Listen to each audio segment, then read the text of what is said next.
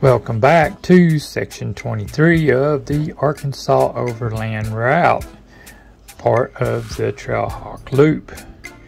This section takes us to the Upper Ouachita Wildlife Management area. We went quite a ways on gravel roads, through a few mud holes, water holes, beautiful area, and we came all the way to the Upper Ouachita Wildlife Management Area sign where you're supposed to get your permit and that kind of stuff before continuing on. We ran into a gentleman, a fellow nature lover, who had an awesome Toyota set up, doing his own exploring, and he notified us that about a mile up the road from where we stopped was impassable due to flooding. So we just stopped our section right here. This section does go through when it's not flooded and would definitely be worth going to check out. But we turned around and continued the trail on south so we could make it across the Ouachita River and start heading up the west side of the Ouachita River. So I hope y'all enjoy this section and stay tuned for more.